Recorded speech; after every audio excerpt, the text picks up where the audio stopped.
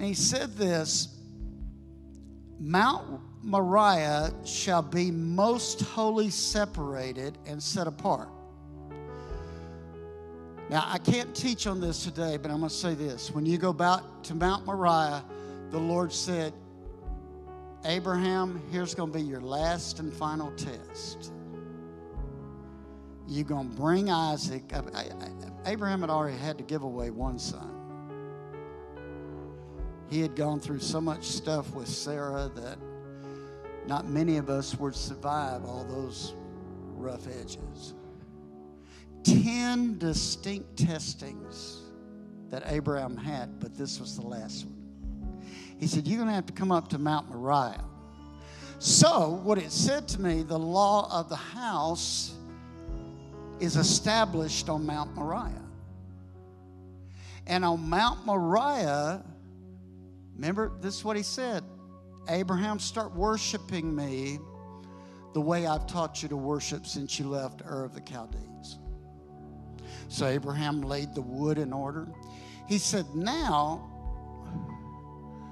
I want you to tell Isaac that he's going to be your sacrifice in this worship. Now, Isaac was a 36-year-old man. Think how he liked this. But the Word of God says he and Abraham both had such a faith in God that when Isaac submitted to this test, which is the law of the house, what are you going to lay on your altar of worship? And when Isaac submitted, it was getting pretty iffy, but Abraham knew he had come out of child sacrifice and that wasn't God's way. And all of a sudden, God came down. God came down. He revealed himself to them as Jehovah Jireh. I will cause you to see the provision you need for the future. That's what that word really means. You will see your provision for what you need to advance into your promise. And all of a sudden, he activated the law of the house. This will be the law of my house from this day forward. When you sacrifice, when you give in to my covenant plan for you and you and you and the place I bring you to, I will cause your provision that you need to be seen. The law of the house. And then the Lord, in his wisdom, when he's talking about the new Jerusalem and the temple that will return in Ezekiel, he said, now, I'm going to apply this law of the house all the way in through your future. And if you remember it as it was applied on Mount Mariah, I will activate it for you each time you sacrifice to me. We are headed in.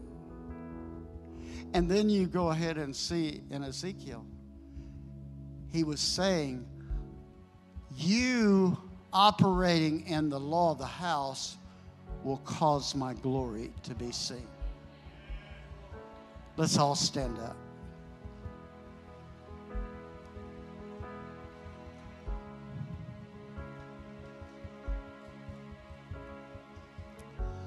Lord, we are entering in to a season we've never been in before. Lord, this place you chose this morning to activate us into this new manifestation of the future. Now let's lift our hands. Father, I decree right now over everyone listening, anyone on the web, anyone in this place, I decree an anointing for success in a new way.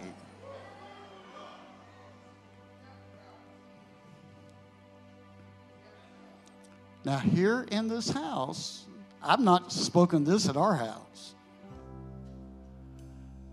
The law of the house, I'm activating it in this house. And what happens when you do that, see, God reiterated and spoke every word he had ever spoken to Abraham, but then he added a whole new prophecy for Isaac. See, when the law of the house is activated, it extends into the generations ahead. Lord, we loose that in this house today. Say every one of your children's name out loud and say, the law of the house is going to be applied to you.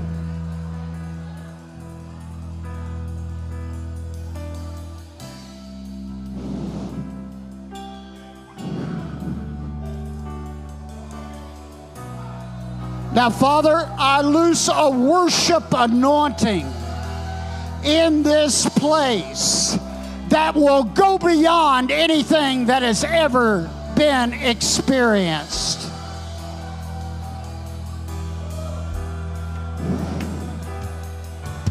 And Father, I say on this entire hill here, the glory of God is going to come and rest. And the Lord says, as you apply the law of the house, the hill will be yours.